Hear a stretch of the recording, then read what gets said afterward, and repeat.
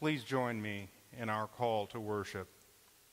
God is our refuge and strength, a very present help in times of trouble.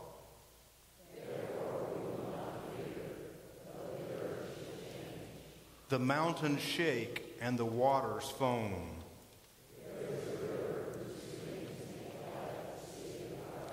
God is in the midst of the city. It shall not be moved.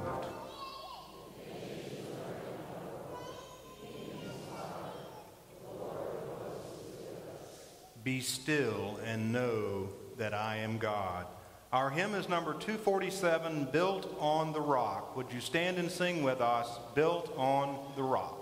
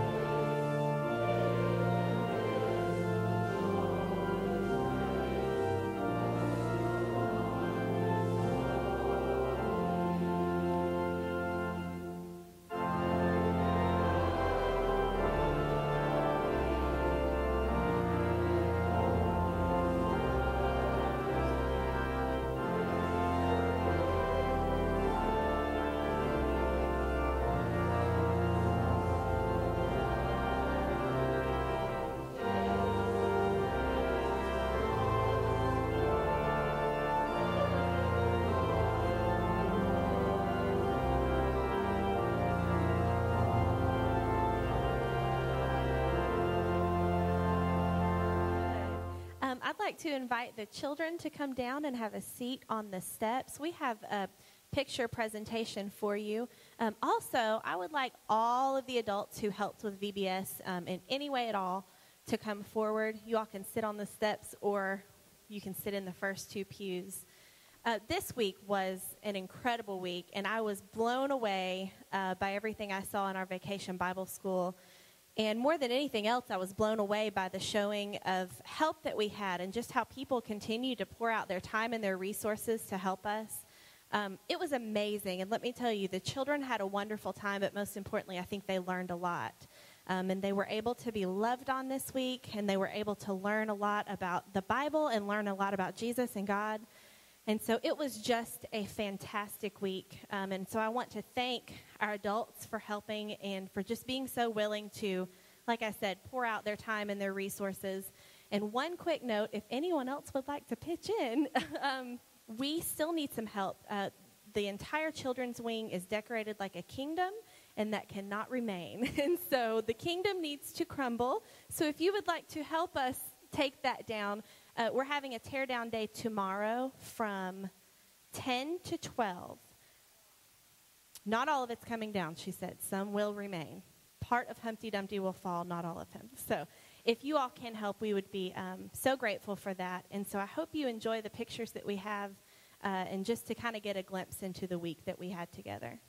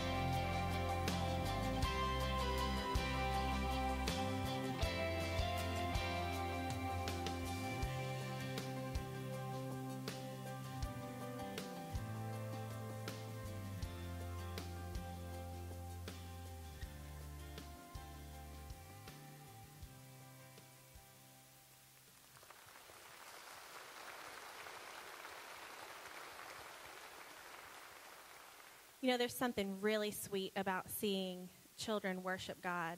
And I'm coming to tears thinking about it. We had a couple of moments in VBS this week where they were learning new worship songs. And boy, I tell you what, it was like the demeanor of the entire room changed. And I didn't want it to end. And we were on a schedule and it had to. But it was incredible what happened this week. It really was. And it was beautiful. And you know, we want that to continue in our children's ministry. It's growing and it's thriving. And so we thank you all for supporting us.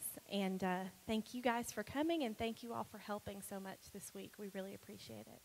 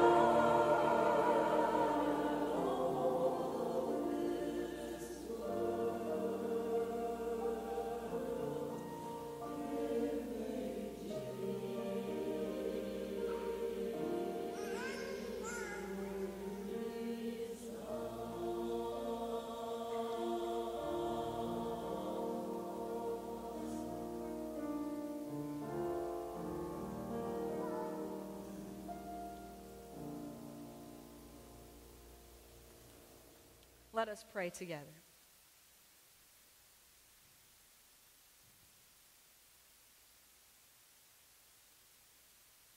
What a week it has been.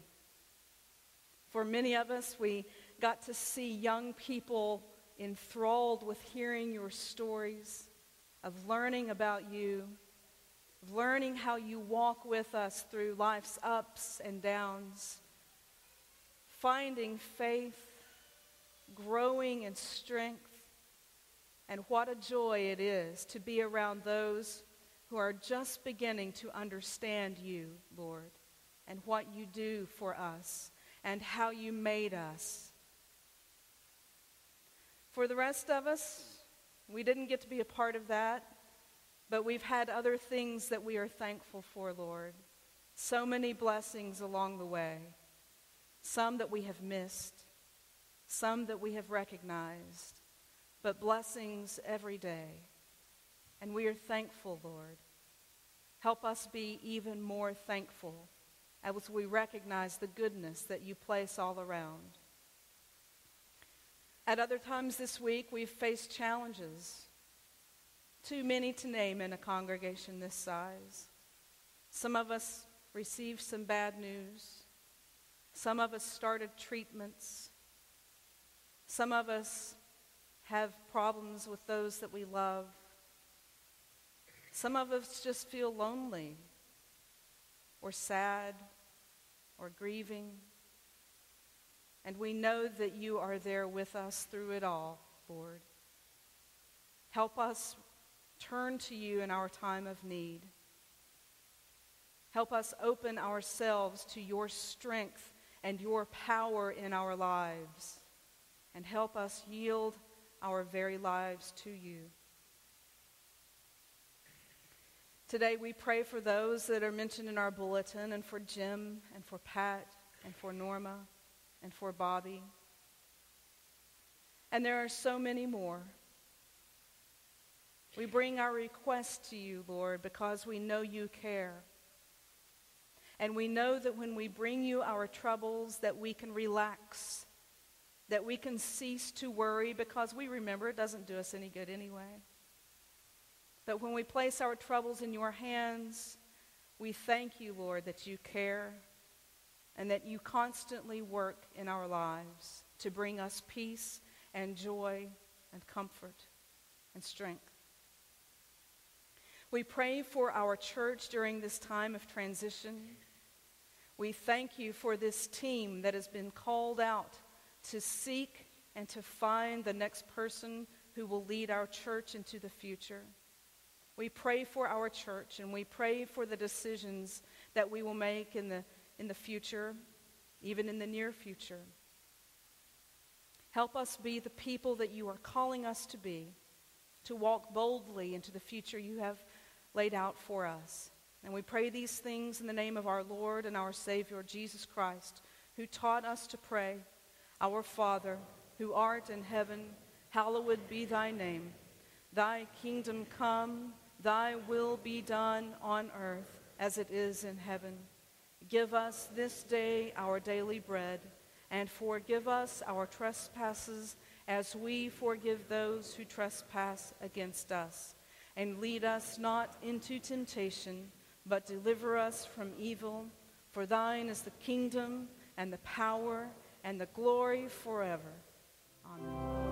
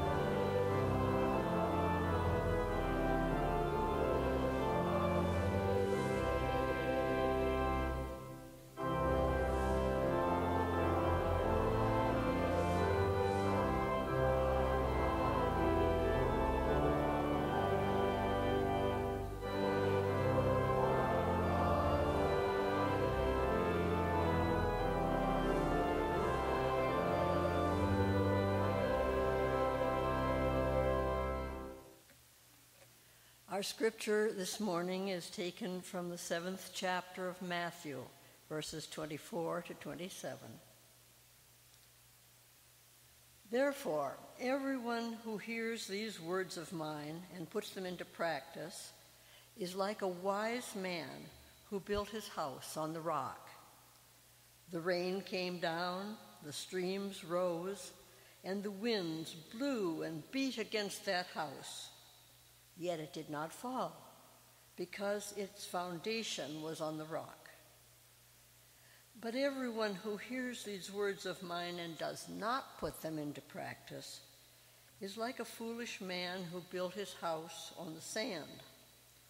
The rain came, the streams rose, and the winds blew and beat against that house, and it fell with a great crash. This is the word of the Lord.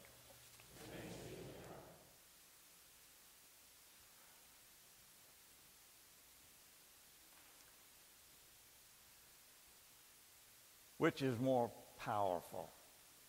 What life brings to us, or what we bring to life?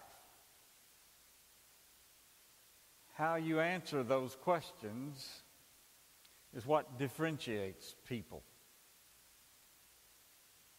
St. Paul might have had that in mind in Romans, the familiar text. We know that for those who love God, all things work together for good. I leave off that first part, and what's left is preposterous. Everybody knows that all things don't work together for good. But St. Paul believed that those who love God, for them, in any given circumstance, they have available to them the spirited interior attitude of love to prevail over anything. Do you realize the power of that? What happens to us from without can blow us up. But the outcome depends on what is in us to explode. And that makes what goes on in here far more crucial than what goes on out there.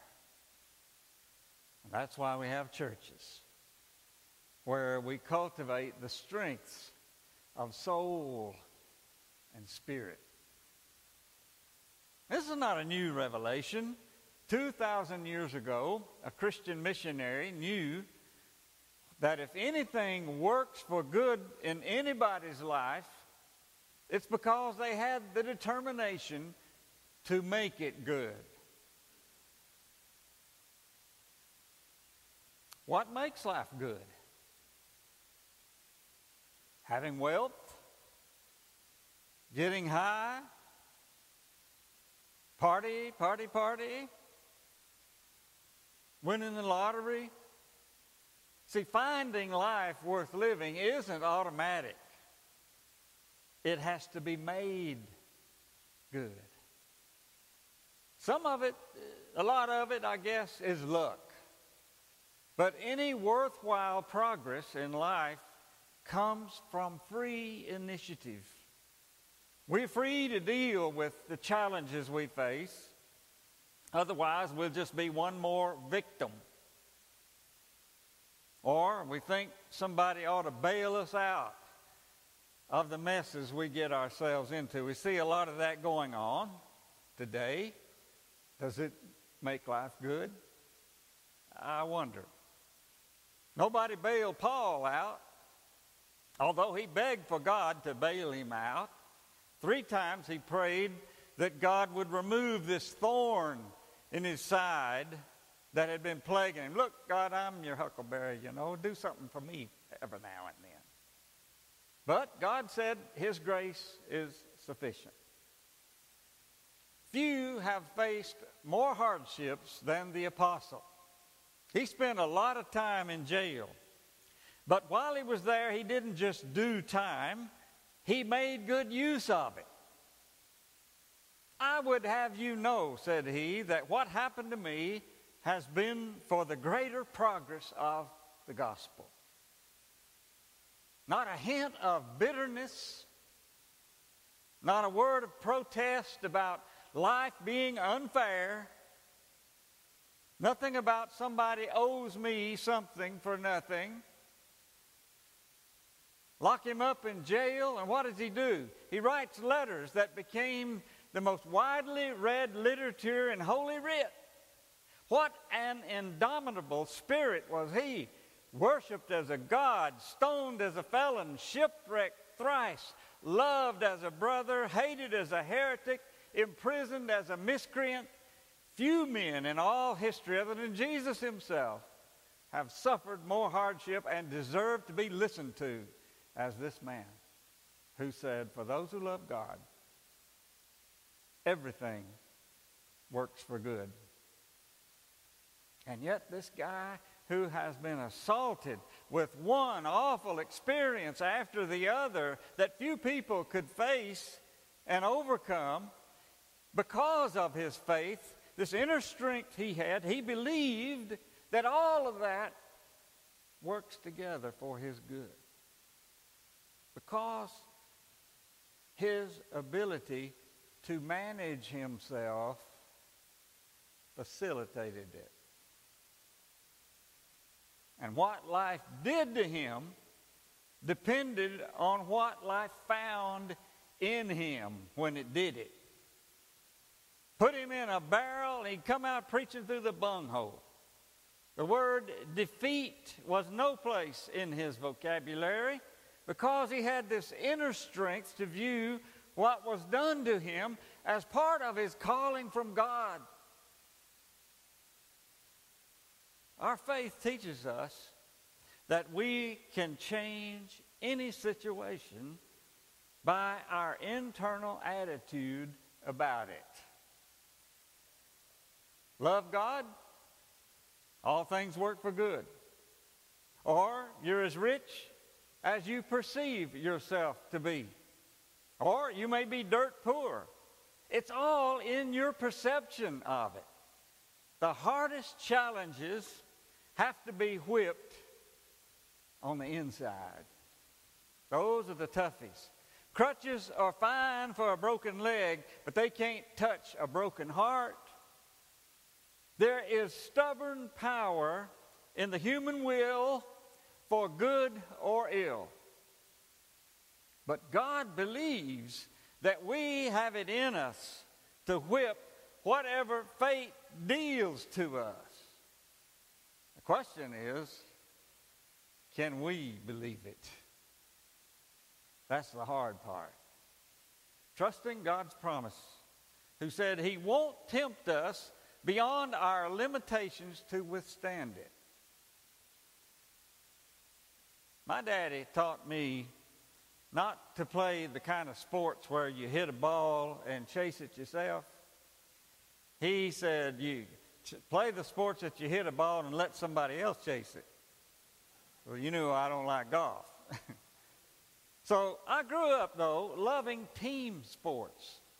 Not individual sports, but team competition. And that's how I learned to deal with disappointment. That's where I learned how to lose. That's where I learned the value of playing in spite of an injury. Bob Lambert was my football coach. He started out at Madisonville, and my junior year moved to Etowah. Great coach, loved him to death. Great inspiration in my life, taught me many lessons that I still carry with me to this day. One day we were practicing football and I sprained my ankle. We were blocking punts and I came down on the wrong side and that thing twisted. It didn't break, but I wish it had because it swelled up that big, so big the next day I couldn't even get my shoe on. So it came to time to dress out for practice, and I decided if I can't walk, then why go out and practice? And that's when Coach Lambert came in and said, "What are you doing?" I said, "I can't walk. I sprained my ankle." And he said, well, put it on and go out there and play anyway. You know, it never dawned on me that I could do that until I did it. Did it hurt? Yeah, it hurt, but I did it. Learning to play hurt was one of the most important lessons in my life, because ever since those heady high school days, I can count on both hands the days I wasn't hurting somewhere, so you better learn to play hurt. Now, that was a long time ago, and the older I get, the more the hurt. And I still am learning to play hurt. And I never forgot that. Never forgot about learning to play hurt, but I've often forgotten the philosophy behind it. What the compulsions of life do to us depends on what they find in us. Church reminds us that life is greater than how we feel about it on any given day. At church, we deal with what makes life worth living. Life's worth living if you're lucky, or famous, or powerful, or popular, or born with white privilege. What about those who have to try harder because of their position? What about those who have to try harder because they're genetically afflicted or unlucky or disadvantaged, let alone those who do themselves in? There's plenty of that. Yet we see that those with those circumstances can still make their lives worthwhile too. That's St. Paul. That's Jesus. Or, I know you're thinking, I love God, then nothing bad ought to happen to me. That's poor theology, but that's the way we think. What about those who love God and nothing turns out good? Does that mean the Scripture is wrong? I think it means give it time. Give time. Give God time. The God who gives life to the dead, can He not also bring good out of evil? Is that not the theology of the cross that stands at the center of our faith? It falls to none of us to determine whether something is good or not. Not our job. Our job is to love God and leave the results to what He has seen fit to give to us. Church helps us do that. Now, if you could draw a line through the entire human race, just draw a line through it, and have the fortunate ones on this side and the unfortunate ones, sorry y'all, on that side, most of us would say that those who find life worth living are those who are on the fortunate side of life. This stands to reason. But not if Jesus is our model. Keep going back to Jesus. Fortunate, a carpenter by trade with no place to lay his head, falsely tried and crucified. Fortunate. St. Paul overcomes tremendous setbacks, and never once did he ever think of quitting. Why did he not just walk away from it, the abuse he got from his churches? Not once did he ever contemplate. Didn't even cross his mind, I'm giving this up. Fortunate. Helen Keller, a blind woman with more vision than people who could see. Dr. King inspired a nation to rely on its better angels. What side of the line would they be on? These have not sat in the pampered seats of a life on easy street. Fortunate, yet it never held them back. They were great. Why? Because they rose above their circumstances. They were bigger than what life did to them by strength of soul and tenacity of spirit. That's just as real as money or luck or looks. Things that we think make life worthwhile. The Australian Aborigines have these neat things, boomerangs.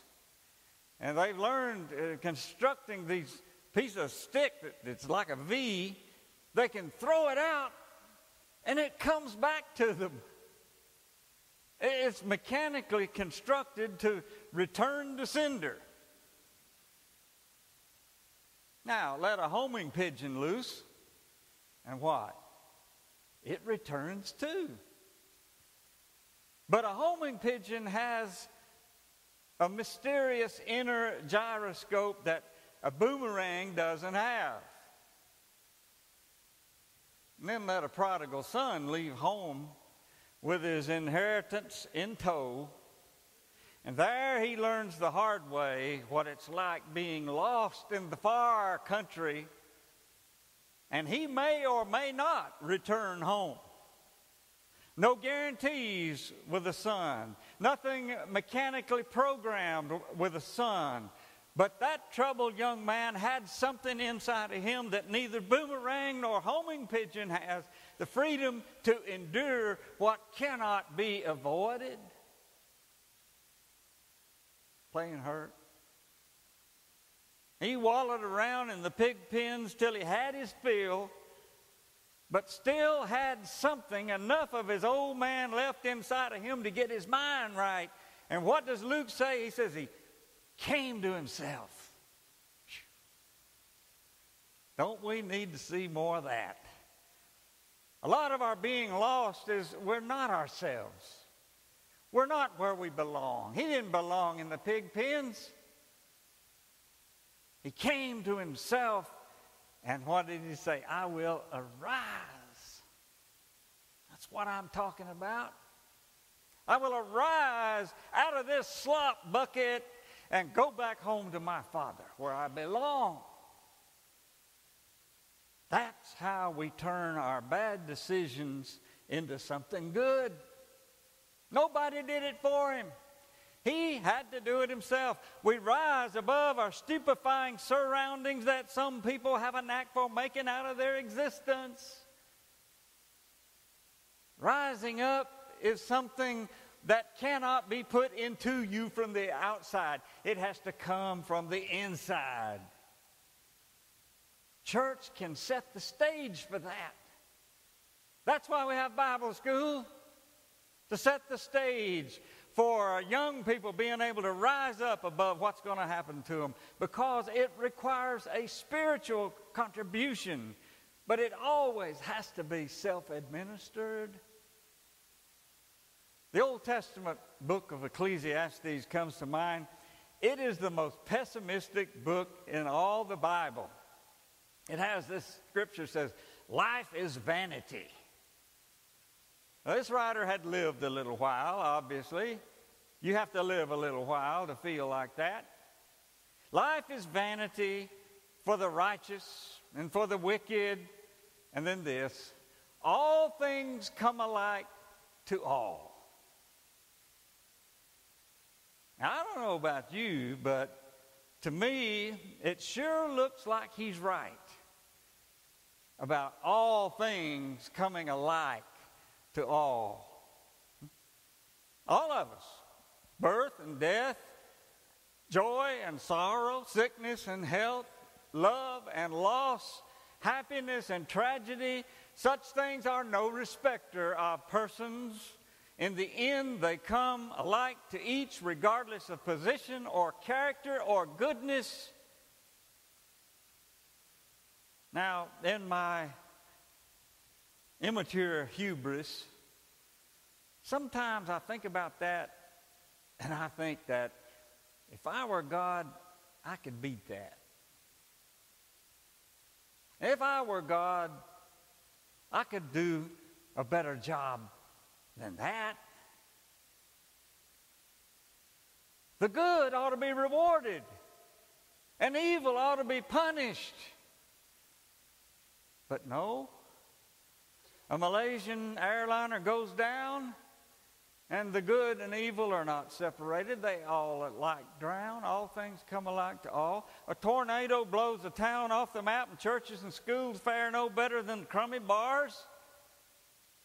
All things come alike to all. Hard times engulf the hard-working honest as well as the lazy crooks. The Bible says the rain falls on the just and the unjust. Why can't the rain fall only on the righteous? They earned it, they deserve it. Do they now? Jesus taught about that. He told a parable, our scripture reading this morning, about a man who built his house on the sand. And another man who built his house on the bedrock. And the same indiscriminate fury from Mother Nature bore down on both.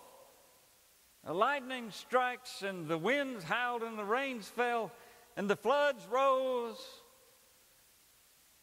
And if that's the end of the story, Ecclesiastes is right. All things come alike to all. But all things don't come out alike. Because what life did to both of these houses depended on what it found in them. It depended on the way they were built from the foundation up. So, Ecclesiastes doesn't take it far enough, does it? The house built on the sand is washed away, but the one built on the rock stands. Likewise, some souls fall apart and go to pieces. But for those who love God, can rely on the promise of God. A wealthy man hired a builder to construct the finest home imaginable. No expense was to be spared, only the best will do. But this contractor had a bad habit of shaving a few corners, cutting a few corners to make a little extra. It's easy to hide, stuff like that. There's lots of ways. And from a distance after he was finished, the builder looked at the house and was pleased overall. But then the owner said, the home is yours, but you have to live in it.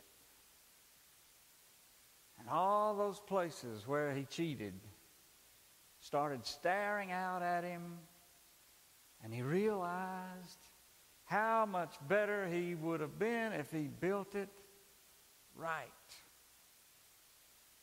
And he would have built it right if he'd only known that it was his destiny to live in it. Now, you have to live in what you build, because life is what you make it. Make yours one somebody would be proud to live in.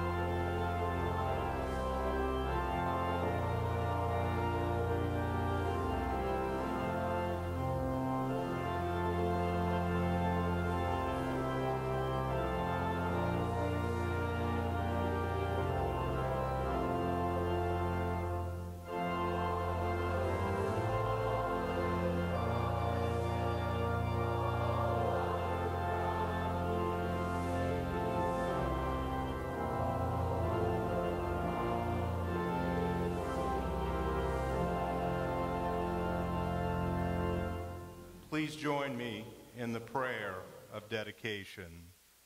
Lord, make me an instrument of your peace. Where there is hatred, let me sow love. Where there is injury, pardon. Where there is doubt, faith.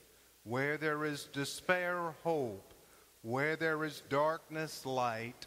Where there is sadness, joy. Lord, make me, even me, an instrument of your peace. Amen. Happiness is a journey, not a destination. So work like you don't need the money. Love like you've never been hurt. Play like nobody's watching.